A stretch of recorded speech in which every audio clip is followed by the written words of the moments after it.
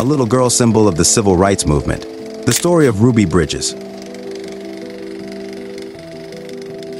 Ruby Bridges, the 6-year-old, doesn't know why she was insulted, threatened, and thrown things at when she was just going to school. Her appearance at her new school worried the president enough to assign federal officers to escort her. The threats were so frightening that she was mentally shaken. Even so, she still went to school without fear. Her fearless attitude led her to become a symbol of the civil rights movement in South America. What happened to Ruby Bridges that she had to face such hatred? We will talk about it further in this video. So, don't forget to support this channel with like, comment, and subscribe. Since the Plessy v. Ferguson case in 1896, the Supreme Court has ruled that segregation of public facilities between whites and blacks is legal, as long as the facilities are equal. These facilities include transportation, hospital services, and other public facilities. The racial segregation of facilities was even made into a law called Jim Crow. The doctrine of separate but equal continued to last for decades. Practically, the doctrine was not implemented as it should have been. The whites and blacks were indeed segregated, but the facilities provided were not equal. This was proven in the 1950. Lawsuits against the law came from the states of Virginia, Delaware, and South Carolina, submitted by the National Association for the Advancement of Colored People, or NAACP.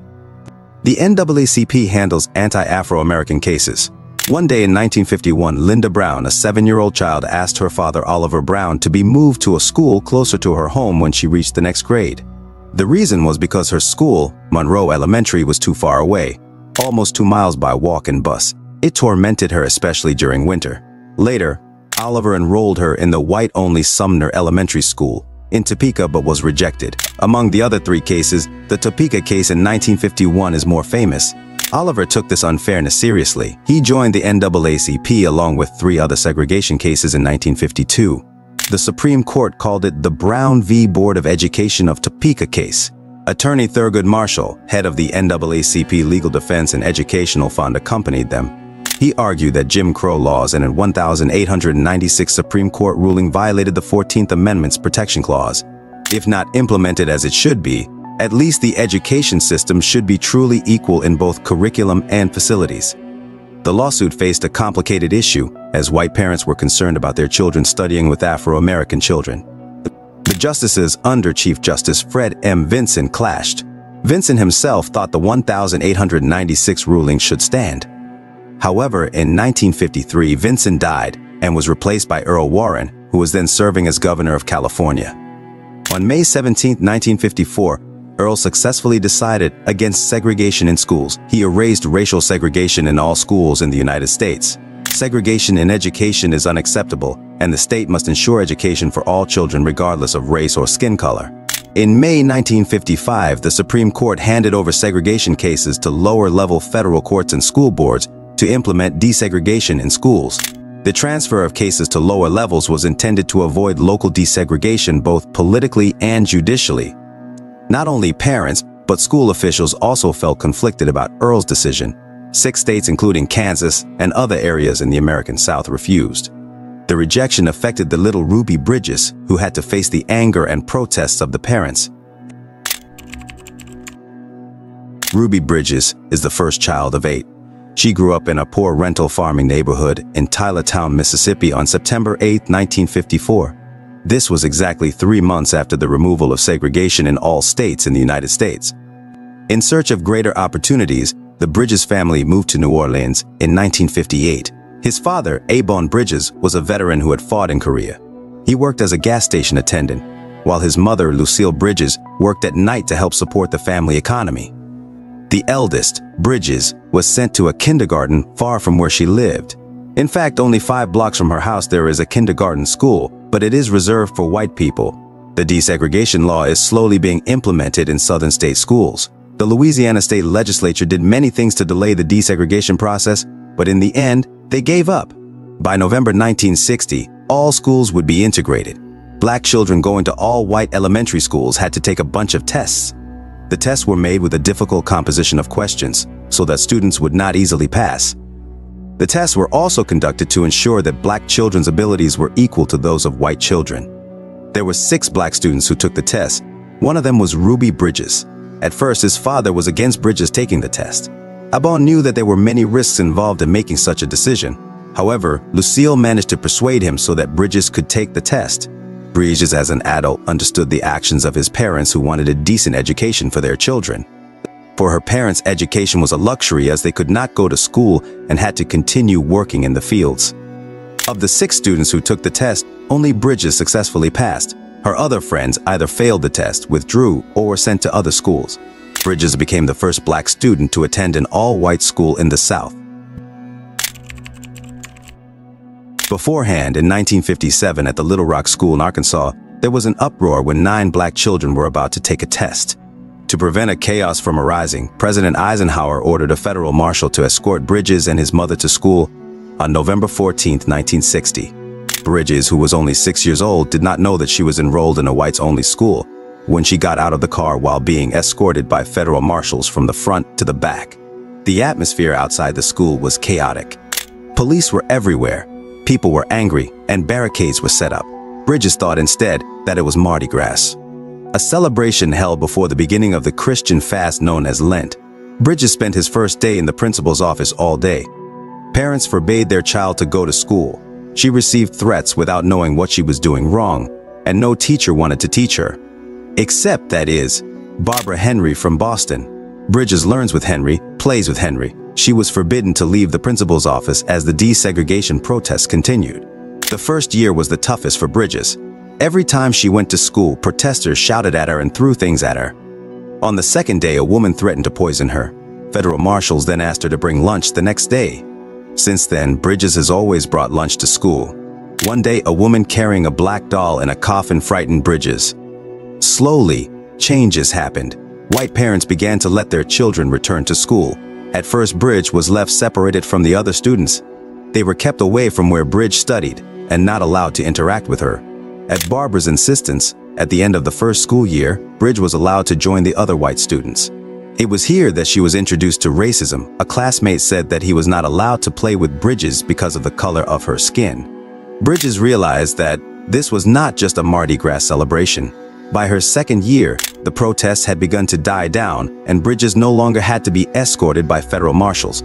However, she still often brings lunch because she still fears the threat of a woman last year. More and more black students are finally enrolling in her school. Barbara did not renew her contract at the school, and she and her husband returned to Boston. The threats faced throughout the year and Boston's departure stressed Bridges out. Bridges began consulting with Dr. Robert Coles, a child psychiatrist who felt concern for Bridges. Coles gave Bridges voluntary counseling sessions once a week, at home and at school. During the counseling sessions, Coles allowed Bridges to tell him about the burdens on her mind. Ever since her parents divorced over school matters, Bridges felt it was her fault. Her father lost his job at the gas station, and her mother was fired out of the blue. Her grandparents in Mississippi were evicted from the land they rented, and the grocery store near her house refused to serve them. His father was unable to provide for his 8 children, so he decided to separate from his mother. She always had nightmares and would run to her mother's room in the middle of the night. When Bridges saw the coffin and the doll, she started dreaming of the coffin circling in her room. Bridges was getting tired of eating lunch alone since Barbara left. She started going to the cafeteria with other friends. So, she left the sandwich under her desk. A few weeks later, a janitor found her sandwich under her desk, which had been crawling with mice and cockroaches. Her family lives on donations from kind people. Her father is employed by a kind neighbor. The neighbors also often look after her younger siblings, guard Bridges' family home, and walk Bridges to her school. Dr. Cole's relatives sent Bridges beautiful school clothes that her family could not afford. The support from the people around her helped a lot. After graduating from William Frantz Elementary School, Bridges attended Francis T. Nichols in New Orleans. Although this school was desegregated a decade ago, the legacy of racism was still strong. White and black students still do not integrate, which is still apparent on the surface, one of which is the name of the school. Francis T. Nichols was one of the controversial Confederate generals who was heavily involved in the establishment of the slavery system. Not only that, the flag of the school's sports team, the Rebels, bears the Confederate symbol, which became a point of argument between white and black students.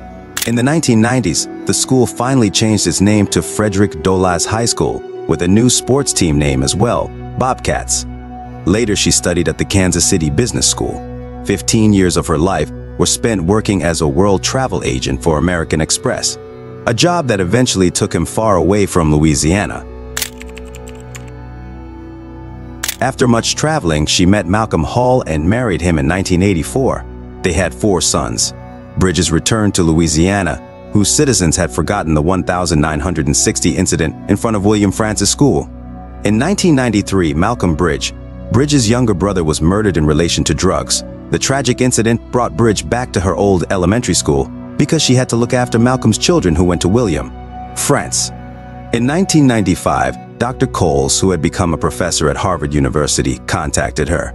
He intended to release a book inspired by the tough life of Bridges at the age of 6. Earlier, when Coles was counseling the stressed little Bridges, he had also sent several articles to the Atlantic Monthly. The articles were later turned into a book about how children deal with change. The children's book published by Coles is titled The Story of Ruby Bridges. The book immediately gained the attention of New Orleans residents. Many people talked about and finally knew the terrible events Bridges faced at a young age. An incident that should not be faced by an innocent child who is considered dangerous just because of the color of her skin. After her younger brother passed away, Bridges was motivated to set up a foundation with book earnings. The Ruby Bridges Foundation was established in 1999. She volunteered at William Frantz, connecting parents and the foundation 3 days a week. She then created a special art program because of the lack of art programs in schools. She also speaks at many schools to promote cultural understanding. With her unforgettable experiences, she brings parents to play a more active and caring role in their children's education. In 2005, Hurricane Katrina destroyed William Francis School building. The school was almost demolished as the damage was quite serious. Bridges then organized a campaign to prevent the school from being demolished.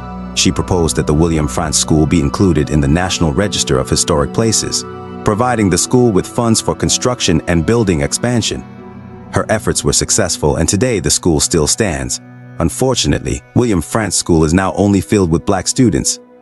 Hurricane Betsy that occurred in 1965 made white residents move out in the mid-60s. Today, the district is one of the poorest in the city.